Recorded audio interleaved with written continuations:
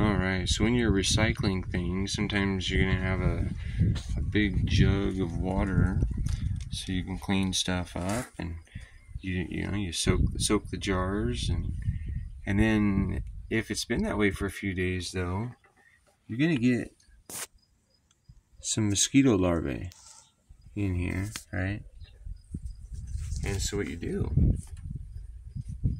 is for your fish water, or like your dog's water,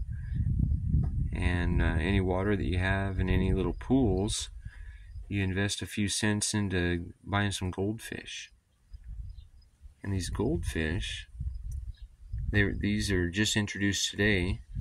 but by tomorrow or the next day, there won't be really any mosquito larvae